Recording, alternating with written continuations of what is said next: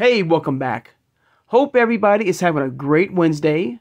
And thank you so much for joining me talking all things Masters of the Universe. Today on the channel, guys, we're looking at the final figure of Wave 21 of the cartoon collection, and that of MANTENNA. We'll take a look at the figure in the packaging only. We'll look at the beautiful art it comes with. Of course, we'll compare this version of MANTENNA to his original Origins version that came out. And, of course, we'll look at his classic version, thanks to Pixel Dan or Dark Horse Comics. Alright, now, of course, at the end of the video, I will rank these figures, which is She-Ra, Ram Man, and MANTENNA, to my least favorite to my favorite figures, alright, of this wave. Of course, if you are new to my channel or first time watching, I hope you will subscribe afterwards. I hope you will hit that like button, and thank you so much for doing that. Hit that notification bell when you know I upload new videos, and please share this video who has a passion and a love for collecting all things Masters of the Universe. Without further ado, let's take a look at MANTENNA. And here he is. Here we go. Let me get the packaging box a little bit closer here. Of course, you got the more updated, more very beautiful box art of the He-Man at the Masters of the Universe. You got Hordak right there. You got the 40th anniversary of She-Ra sticker right there. Here's a He-Man. Of course, you got MANTENNA, the evil spy with popping out eyes. Beautiful. I mean, absolutely amazing artwork of Grayskull from Filmation. And there's old MANTENNA. There he is in the packaging. And of course, once I do get my second version of MANTENNA, which I'm hoping to get very soon on the channel within the week or so, I hope, fingers crossed, that I hope you will come back and join me to do the unboxing with like She-Ra and Ram Man as well. But there's old MANTENNA in the packaging. He looks absolutely amazing. Really good. When I think of MANTENNA, you know, this is the MANTENNA I think about when I remember him in the Filmation card, in the Princess of Power line. This is I mean, they did an amazing job with old MANTENNA here. The detail looks great. He looks amazing. Absolutely amazing. Of course, you got the cartoon collection logo here. There's a couple things that I'm curious. Something that's missing, and I'll talk about that when what's missing between MANTENNA, and I guess She-Ra's the same way. But I'll talk about that here in a second, everybody. So there he is. Of course, the background. You see the comic that comes with him. Of course, I will show off the comic once I do unbox them. But beautiful. I love the artwork right there. It looks amazing. And something very unique, too, about both MANTENNAs, his original version from Origins and the cartoon collection. I'll show you what I mean by that. And stuff around the back. Some beautiful artwork right there. Hordak right there. I just thought, you know, being the 40th anniversary, I thought that Hordak, his Filmation style figure, was part of this wave. I guess I was wrong. But you have Hordak right there. And there's someone I would love to get in Origins. You know, we got her in Masterverse. Of course, that's Shadow Weaver. I would love to get an Origins version of Shadow Weaver. And I'm kind of curious if they will do the same style with Shadow Weaver that we got with Masterverse and putting her on a flight stand. I think that'd be very cool.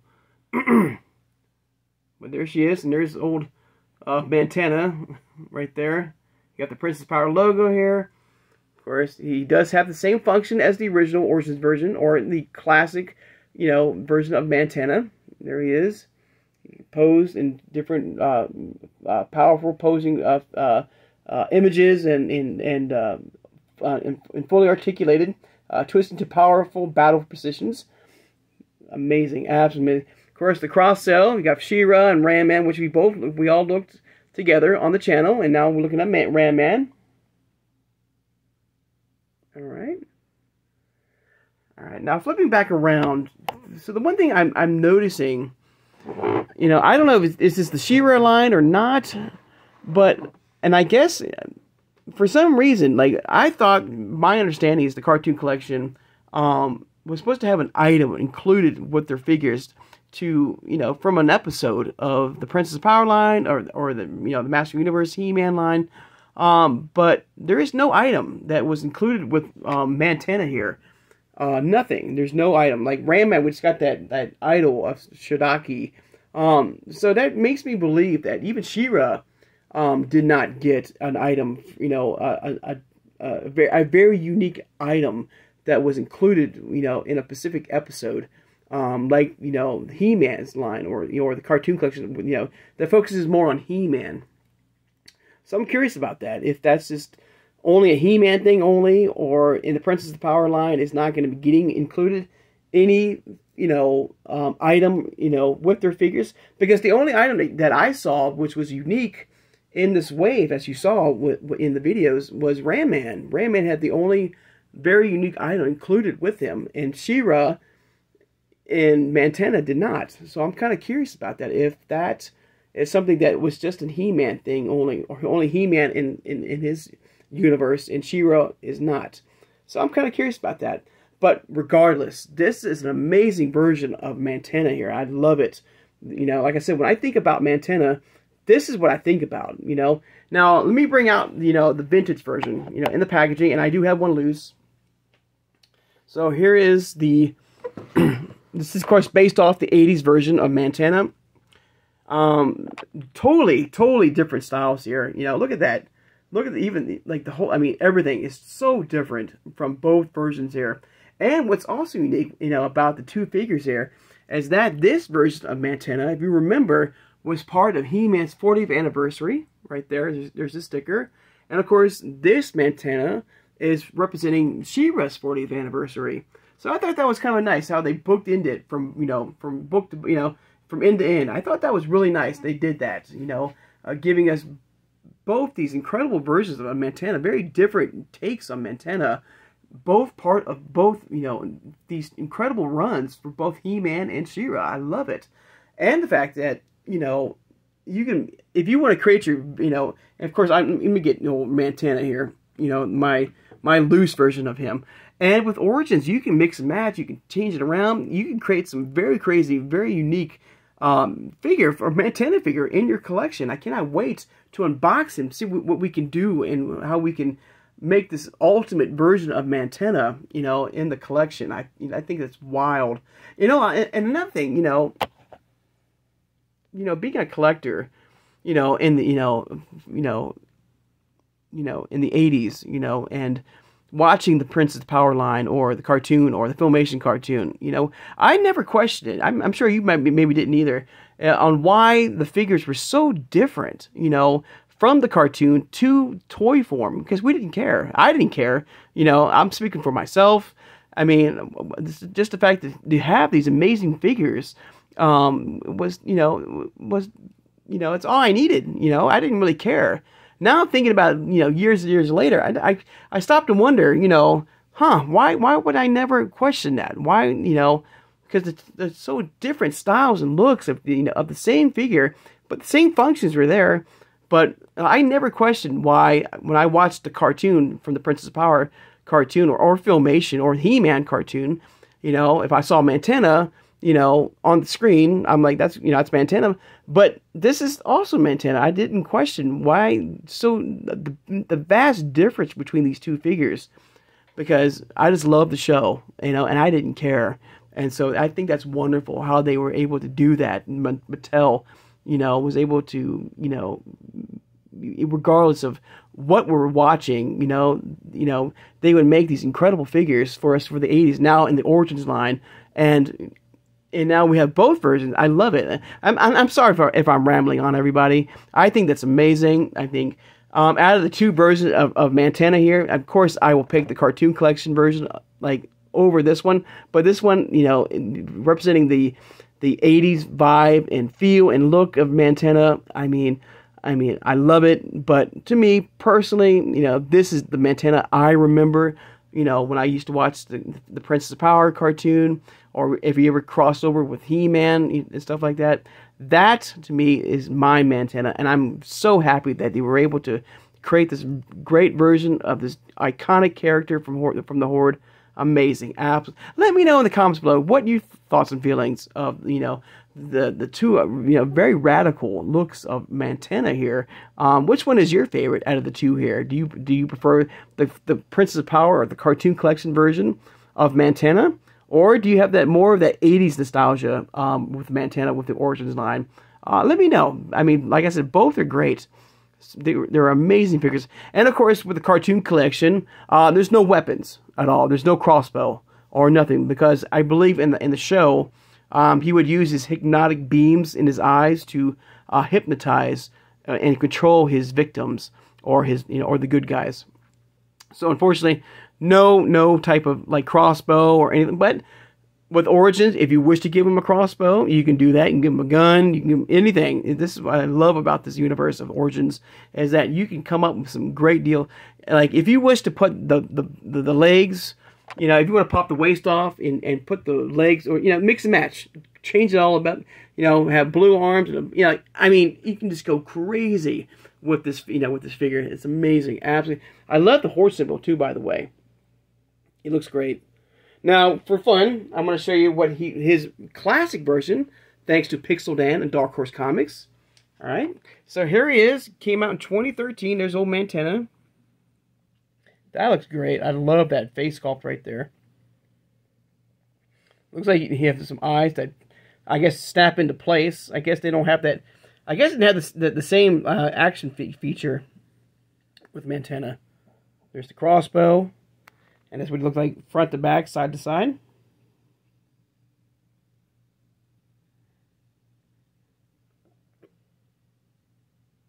All right.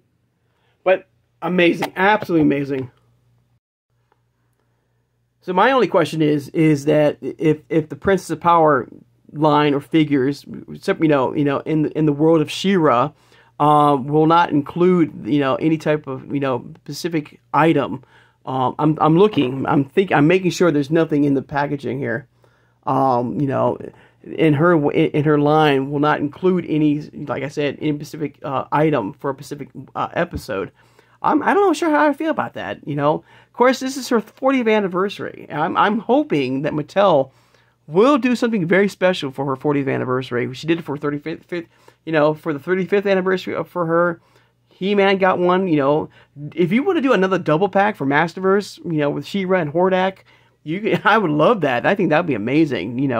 So I do hope that Mattel will give us something very special to give us for the 40th anniversary. I would love an Adora and Spirit like 2-pack. Like we got with Adam, for the cartoon collection. I think that would be kind of with Adam and Cringer. If they want to do us, give us a Adora, Spirit or Swiftwind, kind of 2-pack. I would love. First of all, I would love to get Swiftwind or Spirit, in the collection. I think that's something that's overdue. Getting a Swiftwind or Spirit in the collection for Origins or even Masterverse as well.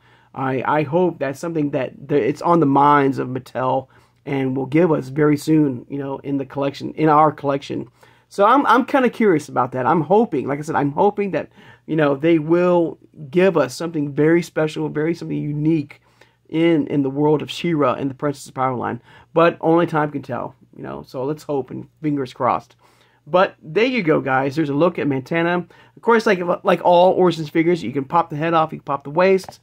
You can pop it from the arms. You can mix and match. Fully articulated. Cool, so cool. All right, but now I'm going to rank these now. To my least favorite to my favorite.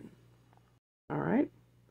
So I'm going to get the old vintage version of Mantenna out of the way. Very cool. Oops. All right. Now. Man. So I guess I got to start here. I mean, this is going to be, and there's nothing wrong with this Mantenna. Like I said, once we unbox all these figures, Mantenna, Ram Man, and She-Ra, of course, I might change my mind. But I got to start somewhere, and they're very equal. They're like neck and neck. I have nothing bad to say about this Mantenna. But I have to choose somebody for third place. And it's got to be Mantenna. I mean, this is an amazing figure. And the fact that, he was not included with any item was very odd. But the detail looks great for him. He looks absolutely amazing. So he comes in third place. But this list can change. Once we unbox these guys, all of them, they might change. But for now, I have to choose a third place, who gets the bronze medal, and it's Mantenna. still an amazing figure. I love it. Very cool. For me personally, a much improved version of Mantenna from his vintage line version, which still is an amazing version as well. All right, so he comes in third place. All right, coming in second place. All right, of course, we're kind of going backwards in the reviews here. Is Ram Man. Ram Man is amazing. Like Mantenna, a much improved version of Ram Man. I like the fact that, not even having to unbox him, the look looks great. I see more movement in the head sculpt than his original vintage version of Ram Man. The detail looks great. The only thing I'm kind of curious about, if you have unboxed him in your collection, let me know in the comments below. Does he still have that spring-loaded attack? I don't think so. I think he has more of that same mimic and body type as the Turtle Grayskull version of Ram Man.